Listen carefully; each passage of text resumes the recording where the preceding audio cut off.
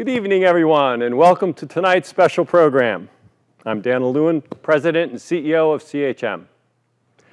As we close our 2021 Fellow Award year in these unprecedented times, I'm excited to celebrate human creativity at the intersection of technology and art.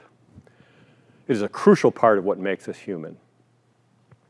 The story of human creativity can be traced back tens of thousands of years to cave paintings and other forms of art. The history of digital computing technology is much shorter, only about 9 decades long. But it's remarkable that from almost the very beginning, art and computing were intertwined. Engineers building the first UNIVAC computers at the opening of the 1950s made them play music. Later in the decade, researchers working on the Whirlwind computer at MIT created graphics, animations, and even the screenplay for a television western. And all of that was just the beginning. Tonight, we honor Lillian Schwartz, an artist who, early on, saw the digital computer as a tool for creativity, a new medium for art. Through her work, she also inspired technologists to create fresh innovations. And her story is itself an inspiration, one of creativity, breaking boundaries, and overcoming adversity. We're proud to honor her as a new CHM Fellow. Here's a short video highlighting some of the 91 fellows we have celebrated over the past 3 decades.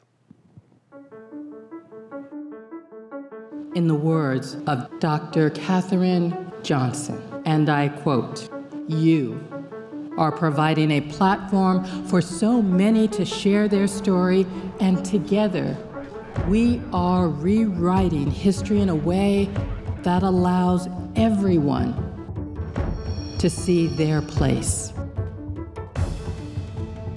For more than 3 decades, the Computer History Museum has reserved one honor for a distinguished circle of individuals who have advanced the field of computing. So I figured that if I could start on the ground floor with other people, then I'd have a chance to get ahead. And that was what led me to write the first compiler back in 1952. And it was set up as a crusade rather than to make money. The CHM Fellow Awards recognize technology pioneers, legends, and unsung heroes who have illuminated our world and propelled humanity forward. The semiconductor industry has made bigger changes in a few decades than printing has over a few centuries. When these things actually start to connect, you get the wow effect. Democracy, freedom, prosperity, they all stem from technological innovation. We've got to make a society that will last, that is sustainable as a society. That's one of the reasons I developed my computer and gave it away. I wanted to help that revolution go forward. If every one of us does our job well, it'll all go very interesting. When the ideas start, they are fragile and they're new. And most people don't understand them. And the things that are fragile need to be protected.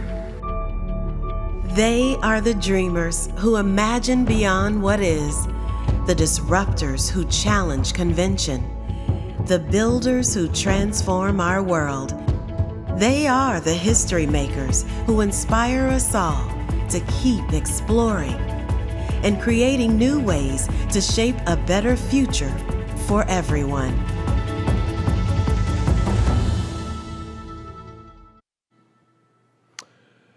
Lillian Schwartz is our 4th and final Fellow Award recipient for 2021.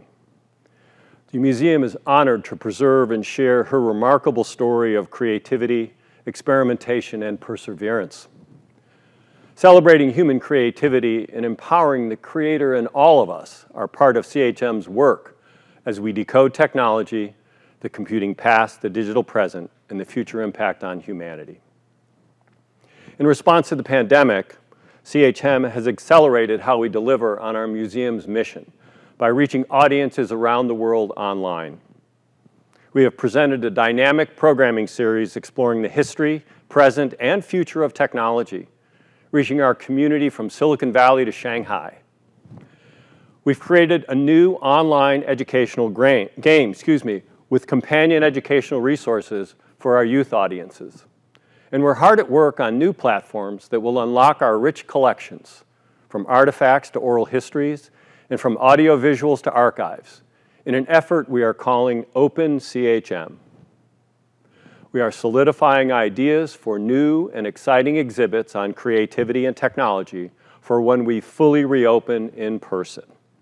And we're committed to including an increasingly diverse array of voices in everything we do. All of this is part of how we are reimagining CHM to empower millions of people around the world to make and use technology for positive social impact. As part of this transformation, we're partnering with leading technology companies to see how the latest innovations can best serve the museum's mission. One exciting example of this work is our partnership with Accenture to build the museum's digital twin. CHM's digital twin will enable museum visitors from around the world to interact in this high-definition virtual reality environment and experience our programming and exhibits in new ways.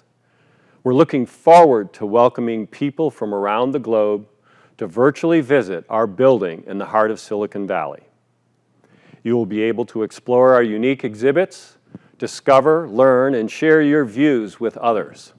In our Han Auditorium, you will be able to gather with a global audience for discourse, collaboration, conferences, or celebrations. Over time, we envision offering open access to dynamic physical and digital experiences to anyone, anywhere, anytime, in their own language. In the near future, we want you to come, explore, and imagine with us.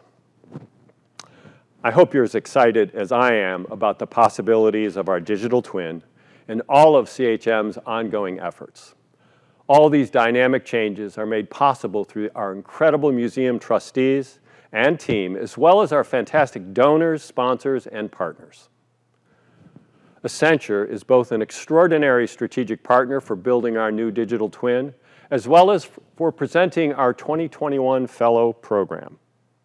This is the 8th year that Accenture has provided support as our headline sponsor, and we couldn't be more pleased to be innovating together to create our Museum of the Future. So it is with special appreciation that I now introduce CHM trustee and Group Chief Executive of Technology and CTO of Accenture, Paul Doherty. Paul? Thank you, Daniel.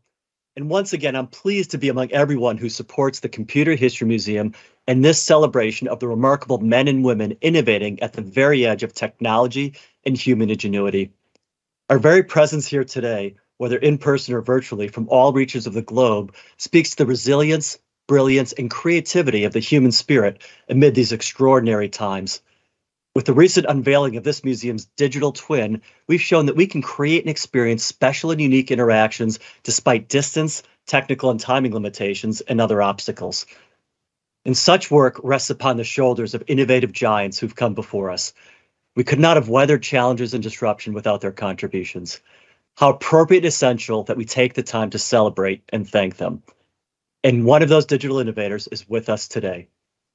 Lillian Schwartz was a pioneer in breaking down the barriers between the physical world and the digital space. With incredible artistry and genius, she translated physical items into digital, creating whole new meanings and an entirely new spectrum of art and innovation. So thank you, Lillian, for your work and inspiration. We honor and celebrate you and your vision. We're living in an extraordinary time, and the CHM's mission to provide the continuity across the computing past, the digital present, and the future impact of technology on humanity is even more critical to those of us working in technology today, and is certainly aligned to Accenture's vision to deliver on the promise of technology and human ingenuity to solve some of the world's biggest challenges and improve the way we live and work. And that's why I'm so pleased and proud to be on the board of trustees of the museum, to represent Accenture as sponsor of the 2021 Fellows Program, and to honor Lillian Schwartz's induction as a CHM Fellow. Thank you, and back to you, Daniel. In these extraordinary times, I couldn't agree more about the urgent to work together to deliver on the promise of technology and human ingenuity to solve the world's greatest challenges. Thank you, Paul, and thanks to all of our collaborators and friends at Accenture. We also share a focus and commitment to empower the next generation of our education sponsors with First Tech, KLA Foundation, and Oracle. To all of our sponsors, we express appreciation for the generous support that has made possible this special year-long 2021 Fellow Awards program. Thank you. Now, it's my great pleasure to welcome my co-host for tonight's program, Andy Cunningham. Andy is the founder and president of Cunningham Collective, a marketing and communications strategy firm dedicated to bringing innovation to market. She's also the founder of 01, a nonprofit focused on the future of art and technology. I'm very grateful that she serves as a CHM trustee. Andy? Thank you, Daniel. I'm really excited to join you here tonight. I want to begin by adding my warm welcome to each of you joining this event this evening. You are also an important part of tonight's story, so there are a few ways that you can participate. First, add your comments to the live chat during the event. You can also join the conversation on social media using the hashtag CHMFellows. Please contribute your voice. As Daniel mentioned, I'm incredibly passionate about art and technology, so I'm especially thrilled to be a part of this program honoring Lillian Schwartz. What a wonderful way to close this year-long Fellows celebration. Yes, it really has been a wonderful year. Looking back at our Fellow Awards series, in March, we honored collaborative technology creator and entrepreneur Raymond Ozzie. In June, we celebrated AI and robotics innovator Raj Reddy. And in September, we recognized computer graphics and hypertext pioneer and computer science educator Andy Van Dam. And now tonight, we honor computer art pioneer Lillian Schwartz. Along the way, we've explored themes of technology and collaboration, diversity and inclusion, equity and ethics. And now tonight, we celebrate creativity. As part of these programs, each fellow was asked to sum up their advice to a young person in one word. Ray chose build. Raj, empower. Andy's word was persistence. And Lillian chose experiment. So now, it's your turn. What is one word of advice that you would give to a young person as we all try to shape a better future? Over the course of tonight's event, we're going to collect your word, which we will share at the end of the program. At the top of the chat window, click on the tab that says Share Your Word. Type in your word and hit Submit. It's easy. We can't wait to see the collective wisdom of this amazing community. Back to you, Andy. Let's turn our historical imaginations back to the 1960s, when Lillian Schwartz first began to use the computer as a tool for art. And let's consider the revolutions that were taking place in both art and technology then. Digital computers were being produced and used in much greater numbers, rapidly advancing in their capabilities. And yet, these mainframes and mini-computers were predominantly the tools of large organizations, available only to specialists. Few people had seen a computer firsthand, and even fewer had used one. In the art world, an era of avant-garde experimentation was gaining momentum. Artists were investigating new mediums and techniques. And a small community, some coming from computing and others from art, was beginning to connect these revolutions. Let's dive deeper into Lillian Schwartz's journey into computer art. Lillian Schwartz first encountered computer art at a 1968 exhibit at the Museum of Modern Art. The exhibit featured both the long history of artists engaging with technology and machines, and new artists making technology into a fresh medium for art. The exhibit featured a multimedia, interactive sculpture by her. And that's where I met Leon Harmon, who came to the opening. And he was from Bell Laboratories and worked in visual perception. And he was very interested in my work, and I had done all kinds of graphics. And I couldn't understand how this nude that was made up of symbols was made. And he said, would you like to try the program? This code exists, we're not going to do anything with it. would you like to come to Bell Labs and try it? Within 2 days, I went because this was something very exciting to me.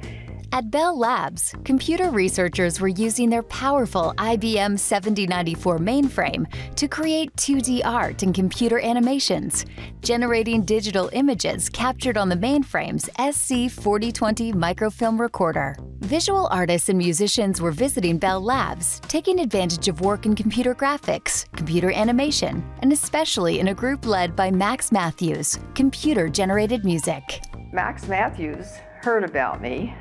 I was being hidden, but because he was inventing computer music, and he wanted to have films to put his music to.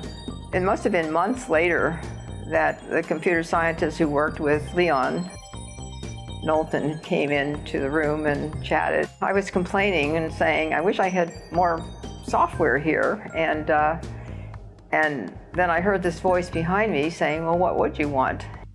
And then we spent hours where I was telling him all the things I would like. And he would come back, he was writing things on the blackboard and say, well, I can do this, but I can't do that. And I soon had a very simple software, but I could do animation. I could overlap and make rectangles. And so the early films had a lot of that, and I only got very little footage out of it, but I ended up doing some hand animation.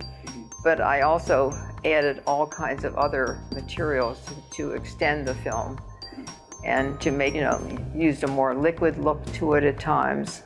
And that's why the films have so many other images. Lillian Schwartz's needs as an artist pushed Ken Knowlton and others to develop their technologies, producing fresh computer animations that she transformed into a series of art films in the 1970s. Her films were shown widely at important museums to great acclaim, expanding the aesthetic space for computer films.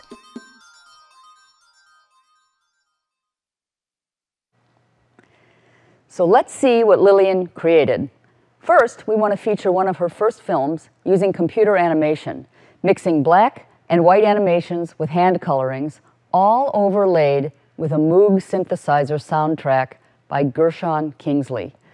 Lillian's creative process began with months of painstaking work, resulting in only just a few seconds of computer-generated animation. To complete the film and add color, she created painted sequences by pouring pigment on glass plates. In the finished work, she juxtaposed the machine and handmade visuals in a dynamic and compelling rhythm. Thanks to a generous loan from the Henry Ford in Michigan, we now present this excerpt from Lillian Schwartz's award-winning film, Pixelation.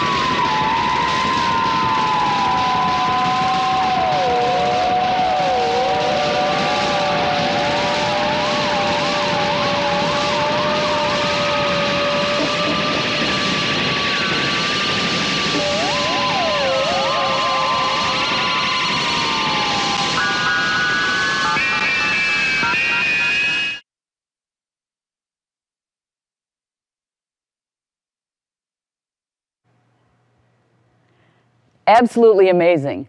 Or maybe I should say, far out, man. And now, to deepen our understanding of Lillian's contributions, we want to welcome a professor of contemporary art and computational media at Stony Brook University. She wrote an award-winning book titled Peripheral Visions on Bell Labs output technologies and early computer art. Please join me in welcoming Dr. Zabet Patterson. Thank you, Andy. According to Nobel laureate Arno Penzias, what we now know as computer art began in December of 1968 with Lillian Schwartz. That year, she visited Bell Labs for the first time. She would remain there for 3 decades, pushing the boundaries of what was possible with computer graphic technology. The laboratory director, Max Matthews, initially introduced her as the lab's morphodynamicist, but she later took an official, proper, paid position as a consultant in computer graphics. On that first day at Bell Labs, Lillian Schwartz saw integrated circuits. She saw punch cards, she saw cables and a light pin. She was dazzled by the arrays of lights that were visible on the computers. They were flickering off and on. In the coming days and months, Lillian Schwartz learned the concepts, the hows and whys of bits, transistors, processing units, and cathode ray tubes. She called Bell Labs a masterpiece of odd geniuses. And she was, of course, one of them. Her experiments there began with pixelation, an astonishing hybrid film that fused computer-generated imagery with hand-painted animation and photo micrographs of crystals forming. Over her career, she wrote programs. She created editing techniques and color filters. She invented new ways of both analyzing and generating images. The stunning films and graphics that she made remain foundational works at the intersection of art and technology. Her films and still images drag the viewer into wild new worlds, full of color and unpredictable shapes. These works have garnered her international acclaim in the art world. Her work has been exhibited and collected by the Museum of Modern Art, the Met, the New Museum, and the Whitney Museum of American Art in New York City, the Moderna Museum in Stockholm, the Grand Palais Museum in Paris, among others, spread all across the globe. In scientific circles, she has been a crucial interlocutor and collaborator to computer programmers and engineers, but also to statisticians and physicists. To turn to Arno Penzias again, those who worked with her in those days still remember her monumental ingratitude to technology. As each problem was solved and each new capability came into hand, a new round of probing explorations would begin, and off she would be, asking for the impossible all over again. It was this ingratitude that led her to push the graphic and representational possibilities of the computer to its limits and beyond, making marvelous works of art that still shock and surprise contemporary viewers, and that still shape new possibilities for art, for science, and for computational technologies. Zabet, thank you for your eloquent tribute to Lillian. You certainly helped us understand her ingratitude to technology, which undergirded her asking for the impossible again and pushing the boundaries of computing and art. Before Lillian went to Bell Labs and created her astonishing series of computer films, she had an extensive history as an artist, interested in using technology and novel materials in her work, particularly her sculptures. It was this history that eventually brought Lillian to the attention of the art world in New York and set the stage for her work with computers. Let's learn more about this part of her story. Lillian Schwartz's restless exploration of new artistic mediums led to her engagement in the 1960s with other artists who were interested in making art with technology. I would always learn the traditional method, and then I'd try to push the medium to find other ways of using it. I think there isn't one medium I didn't touch. But I did study with Joe Jones and studied watercolor. But again, I went to the beach and threw sand on the watercolor, and I always did something different with it. Well, I met Billy Kluver at Bell Laboratories. He was a scientist and very interested in the arts. He was one of the founders of EAT. I went to a few meetings with him, and then they had the 9 evenings at the Armory, where Rauschenberg had tennis rackets wired up, and the labs people did something that they entered, and it was a very exciting kind of thing. I was doing water sculpture, and again, I was a big garbage collector and had a lot of tubular things from chemists. Proxima Centauri was one of the days of collecting garbage from factories, so I just wandered in one day, and outside they had some domes, and it turns out that they were making these domes for street lamps for Los Angeles, and they were defects. So I spoke to the owner and told him about my artwork. So he permitted me to do that. It was sitting in my studio for a long time, and then this ad came in the New York Times about the exhibition that was going to be held at the Museum of Modern Art, the machine at the end of the mechanical age. It came to me what I should do with that, and around that time was the moonwalk, and I was always interested in astronomy anyway, and I decided to hand paint 2x2 slides of images that would represent space. I had an old Singer sewing machine, and I used part of that motor contraption and had a carpenter friend build the base, which was a rectangular black structure.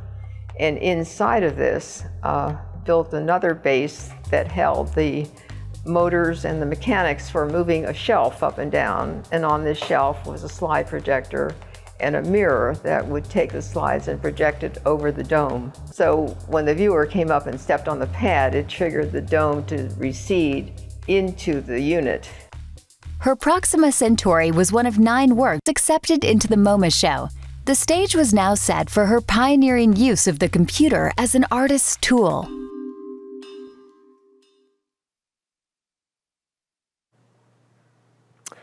A true visionary, Lillian's pioneering use of the computer as an artistic tool led to many works. Her imagination soared freely between her technology tools and her art. This reminds me of what Daniel Paul said. Technology, like art, is a soaring exercise of the human imagination. Next, we're pleased to feature Lillian's film, Olympiad. Also on loan from the Henry Ford, this piece features computer-generated athletes in motion, inspired in part by Edward Muybridge's famous photographic studies of horses galloping and people running. Olympiad.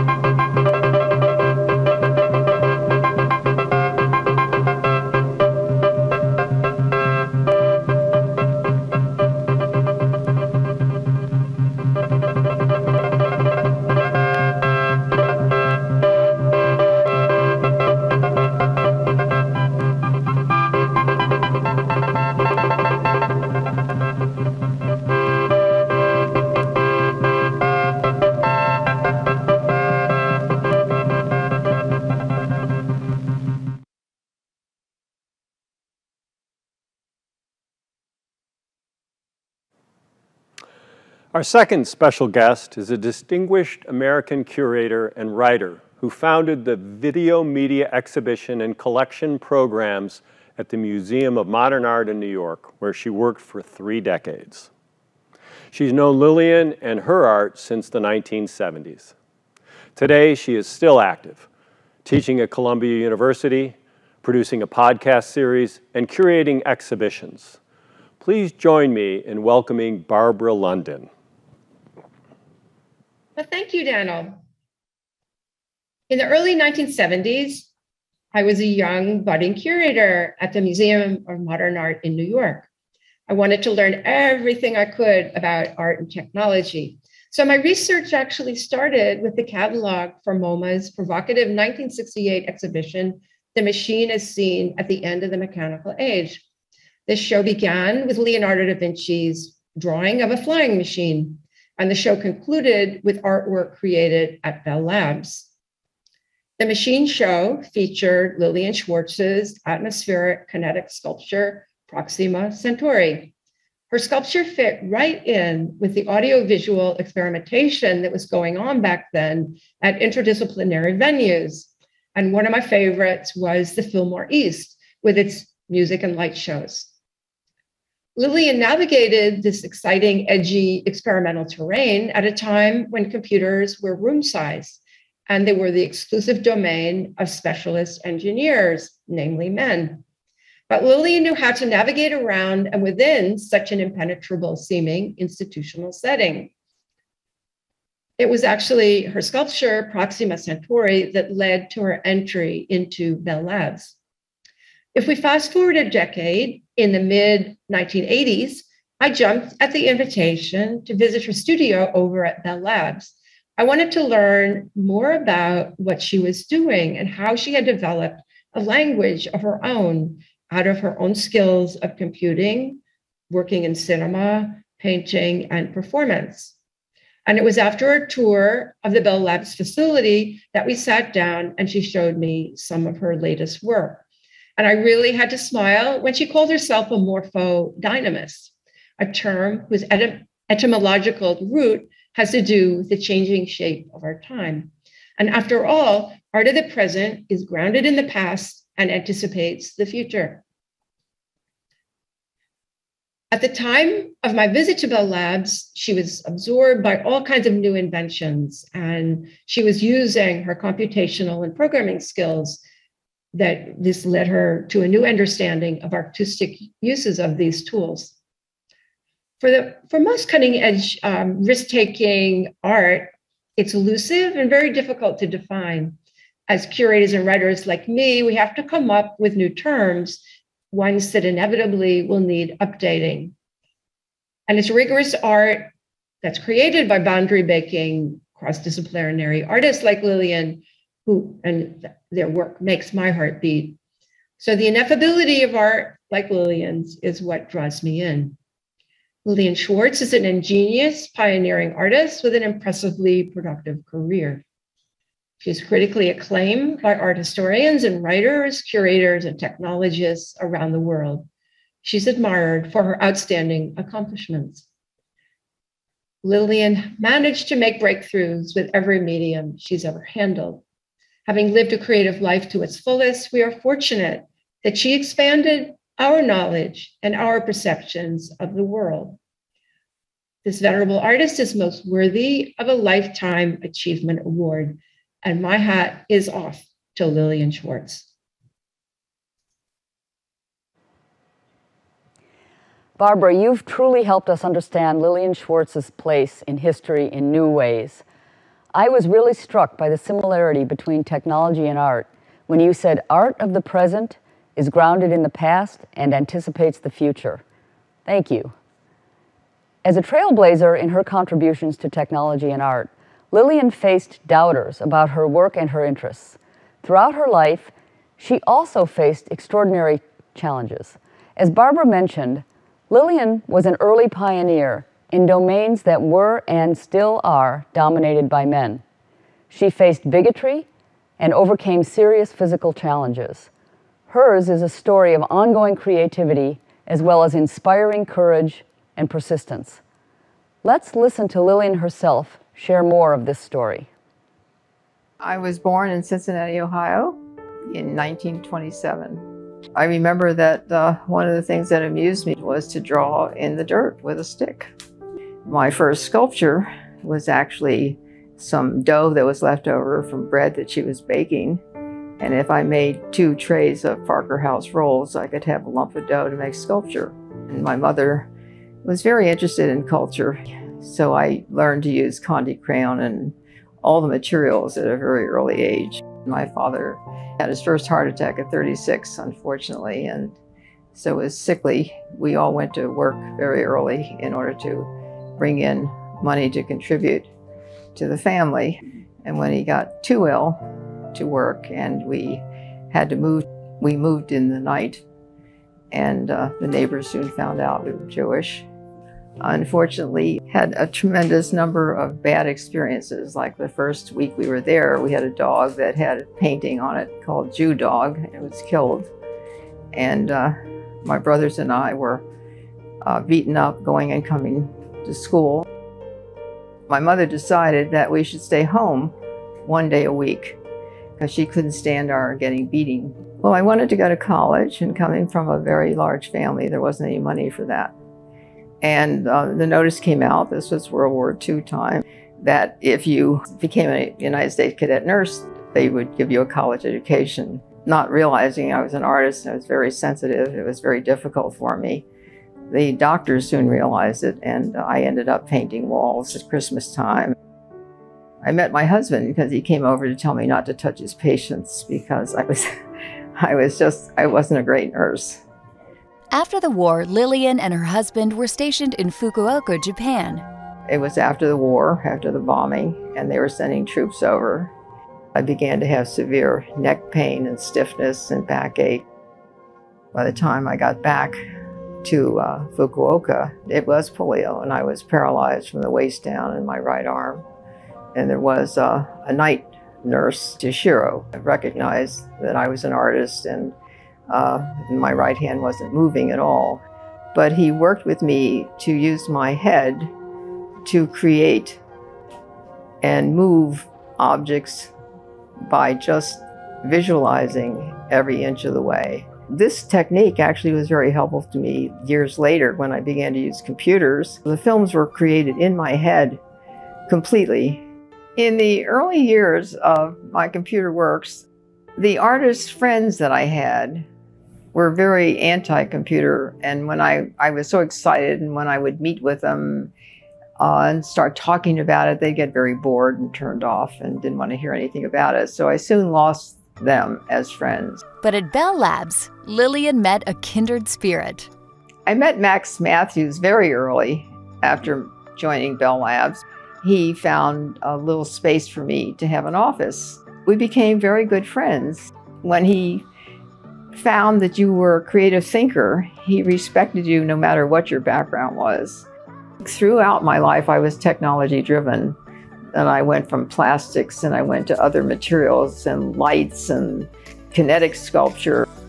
And since computers keep changing and continue to change, I've stayed with that medium because it's not consistent, because it's not going to stay where it is. It's constantly changing.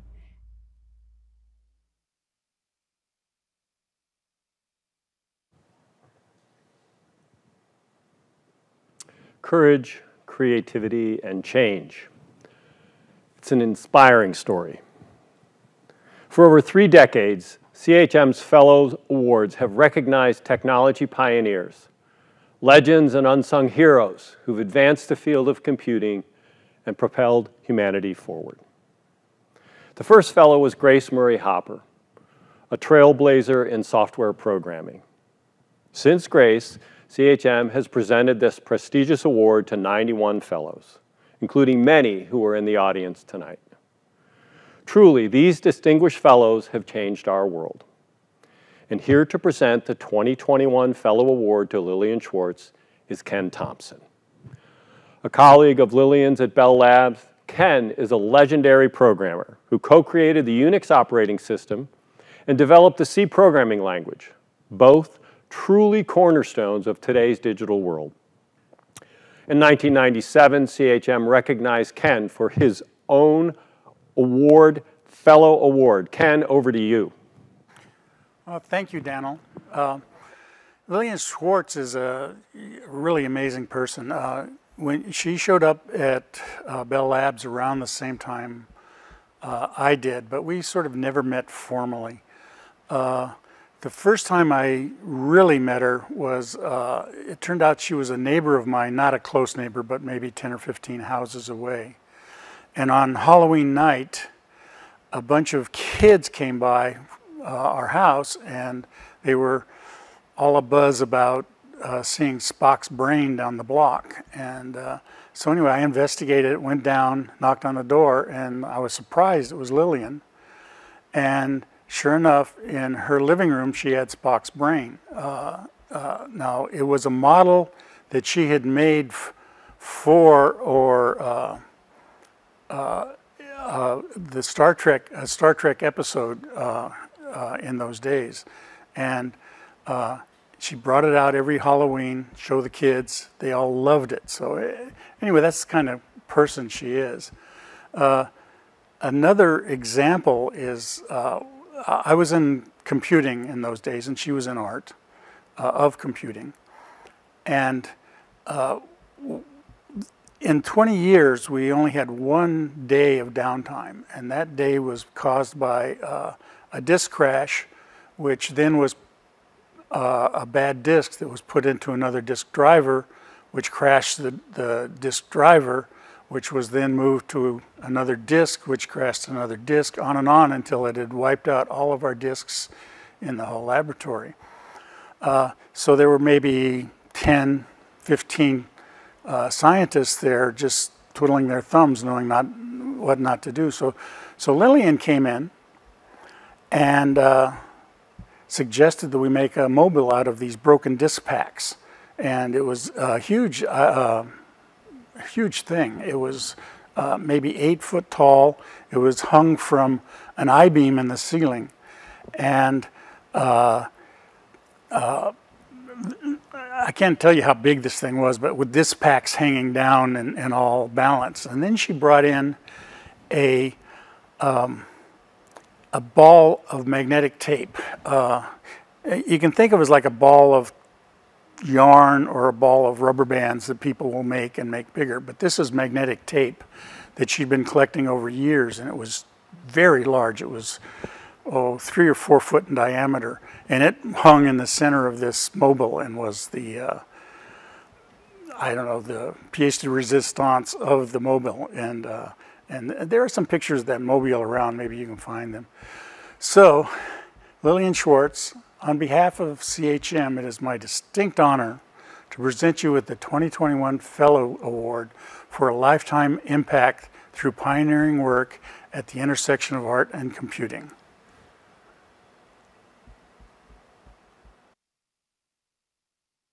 When you're an artist, you want to create something that's new and different and unusual, and the medium of the computers allowed me to do that.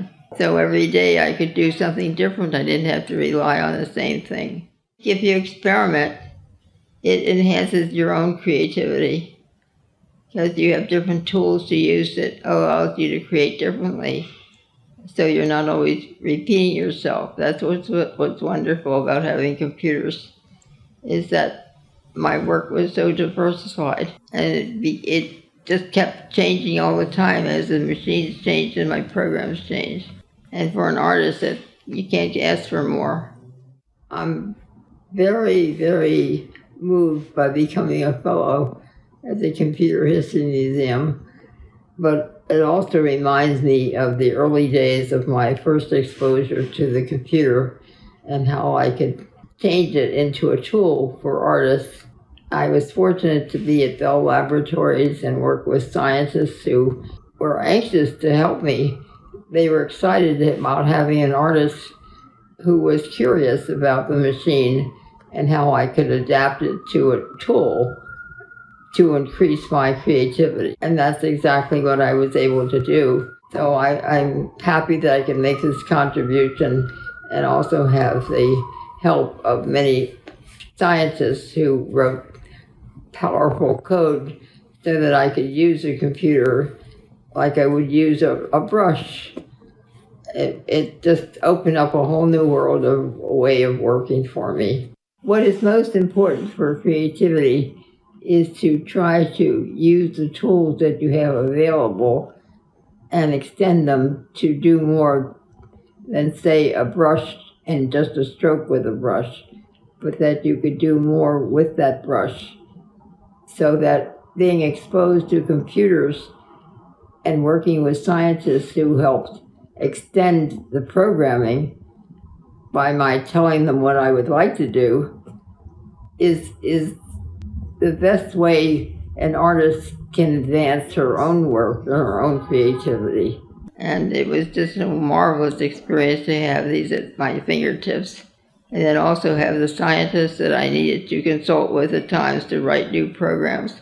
And they liked it too, because I would stimulate them to think differently about using the tools. So it was not only a collaboration with advancing the technology, but also the scientists they would beg to work with me, and that was a nice feeling for me. That would push my own creativity. I was just in awe of the whole thing. It just opened up a whole world for me. It's like getting charcoal for the first time. But this time it was a medium that had such flexibility that it could provoke different creativity in me. Congratulations, Lillian. I am truly honored to be the first one to congratulate you as our newest fellow at CHM. Thank you for your reflections on receiving this coveted award and for your stirring words about experimentation, computing, and creativity. Productive collaborations between artists and technologists, like those that enabled Lillian's important contributions, have continued to the present. How are contemporary artists using cutting-edge computing technologies to create groundbreaking art? And how are trailblazing technologists being influenced and inspired by artists? To explore these questions, we're thrilled to feature a conversation between a world-renowned digital artist, Refik Anadol, and the Vice President of Graphics Research at NVIDIA Research, David Luebke. As part of their conversation, Refik will share some of the impressive works he has created using artificial intelligence. Thank you, Andy. David, great to be here together today. Refik, it's great to see you. It's great to talk to you again. We're here to celebrate the intersection of art and technology. Yes, happy to. First of all, grateful to be here today for such a meaningful day. And also, as a media artist, I always feel that I am on the shoulders of many giants, like Lillian Schwartz and like yourself and many engineers, researchers, people who are finding the near future experiences for humanity. So as an artist, I'm inspired from science and technology and have been practicing with data as a pigment and working with machine learning algorithms to create experiences in immersive environment, architectural scale, or I'm calling it data painting since 2018 and 2008, so last 13 years. And the idea of like, can a machine learn? If it can learn, can it dream is a kind of a question I'm trying to follow.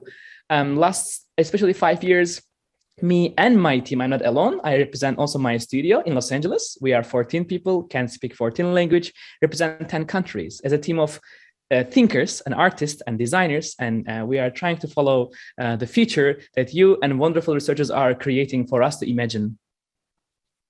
That's fantastic. I think that the my field, I'm coming from the technology side. My field is 3D computer graphics. This is has always been a field that's at the intersection of art and technology, and it's technology in the service of the creative, and so it's so inspiring to see artists like yourself doing this amazing work with the things that we build, whether that's the hardware that goes into a graphics card that goes in the computer, or the algorithms that we develop to take all of this data and train on it and generate something that is inspired by, that is sort of modeling all the data that it's seen.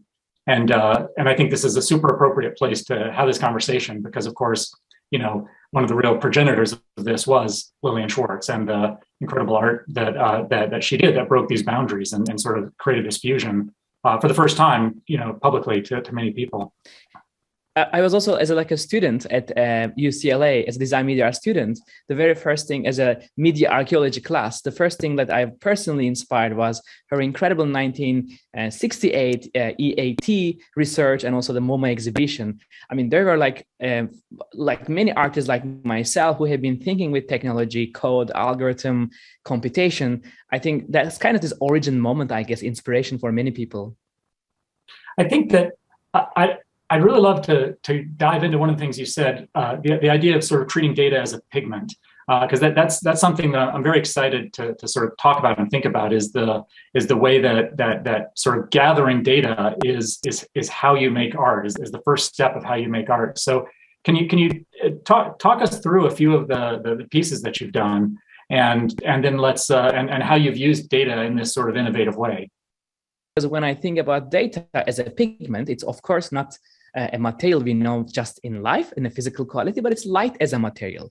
But what is inspiring is when algorithms and computational imagination and computer graphics, they all come together, at least in my mind, as a creative thinking, they suddenly start like emerging into new forms. First of all, for me, data is a form of a memory, which can take many forms and many shapes. And when we think about light as a material, such as projection, LED technologies, and screens, and when the computer graphics come together, they have this new symbiotic relationship. For example, the signals around us, the computational research going inside the machine, AI research, or wind patterns, temperature, Wi-Fi, Bluetooth, actually everything that we can compute or quantify, I think can become a pigment in this imagination.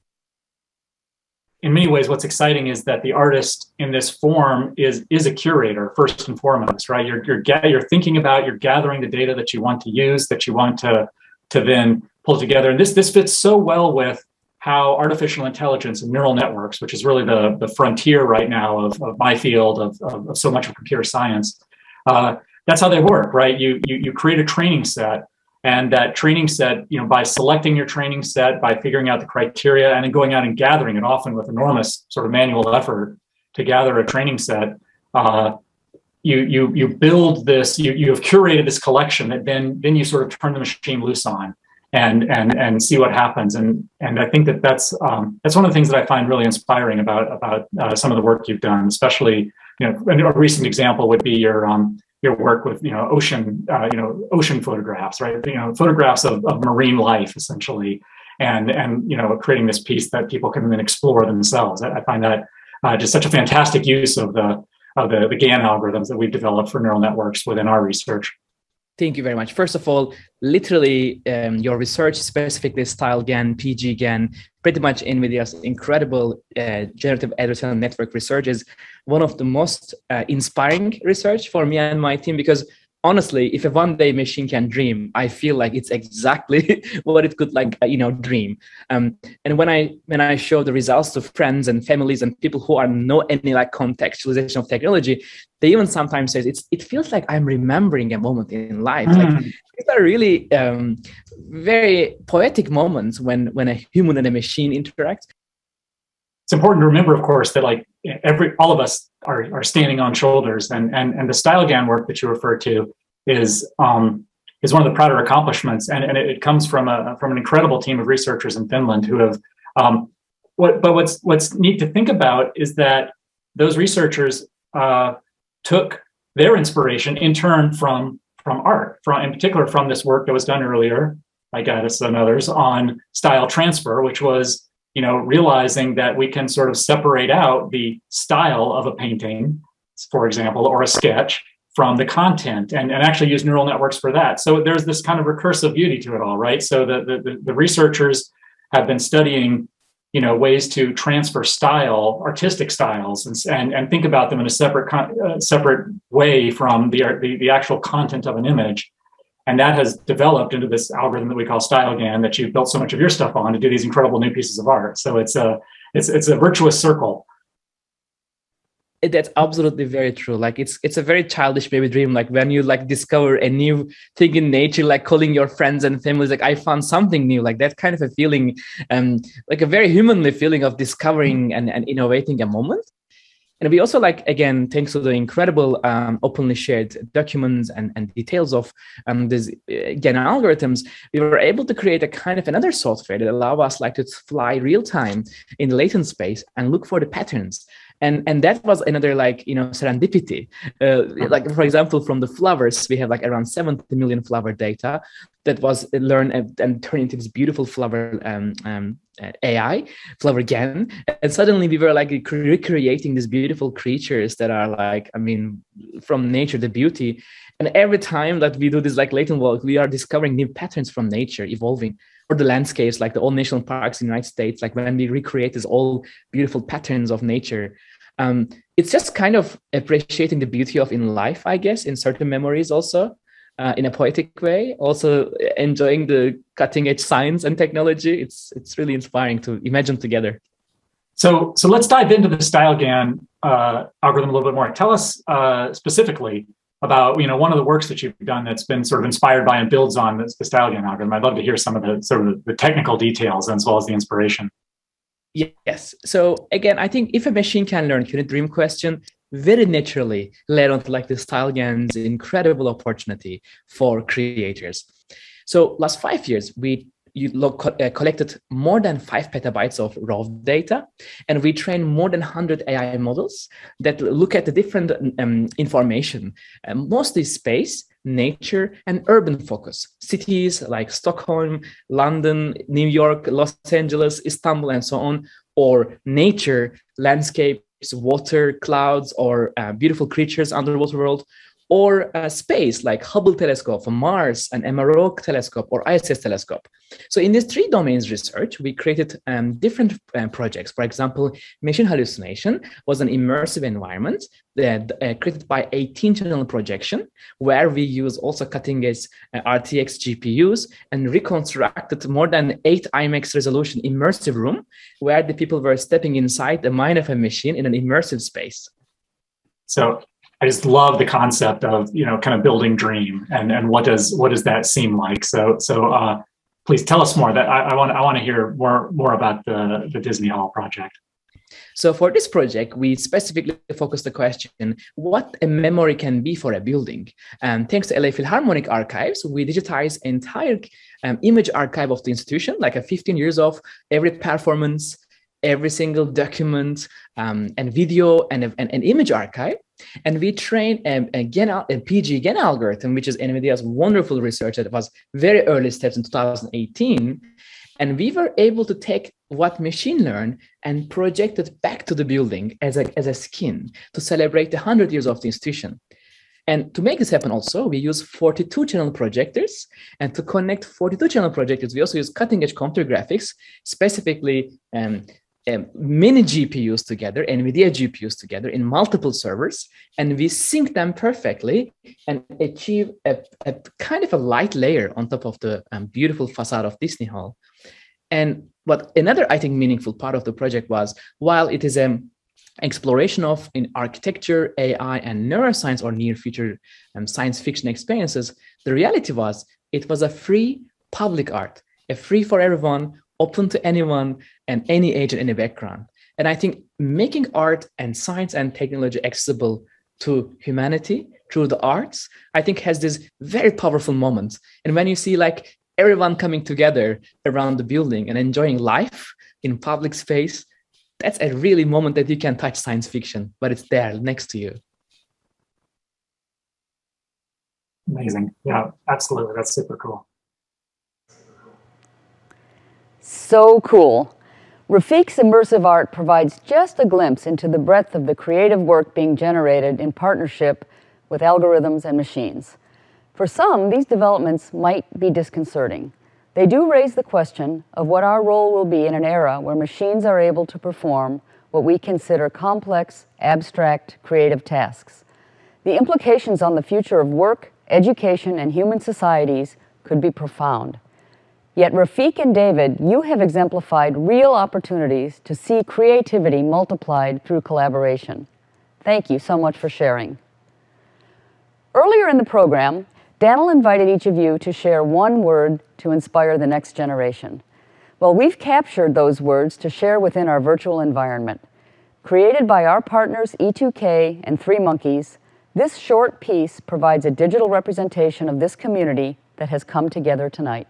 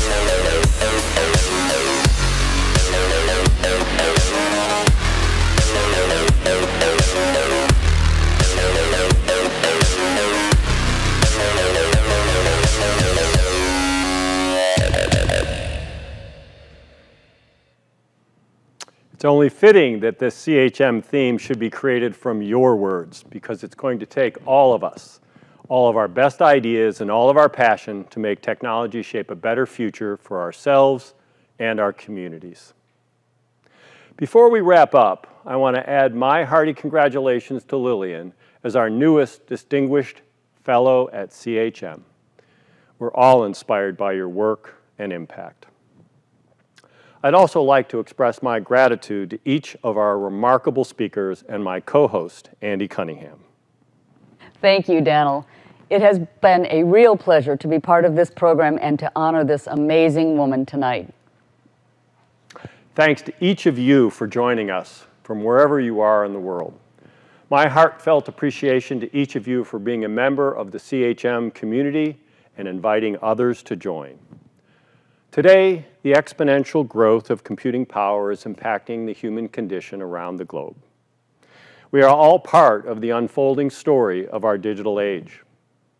We're living inside the transformation. The decisions we make today about our technology will determine the direction of our lives tomorrow. As Marshall McLuhan penned, we shape our tools, and then our tools shape us. In this time of transformation, what does it mean to be human in an age where life as we know it does not exist without computing technology? CHM's 2021 fellows, Ray Ozzie, Raj Reddy, Andy Van Dam, and Lillian Schwartz, have shown us triumph over challenge, the unbounded possibilities of human imagination and creativity, and the potential for technology to extend our human powers to benefit society. It is possible, in the words of our AI artist Refik Anadol, to create a poetic moment when a human and a machine interact. We're committed to that poetry, to reducing the perils and increasing the possibilities and promise of technology. As digital citizens, we can, in fact, we must work together to shape a better future for all of us. Thank you for joining us on this journey of transformation. Fittingly, we close tonight's program with an excerpt from Lillian's 1974 film set to Salieri's Symphony in D Major. It's called Metamorphosis. Thank you and good night.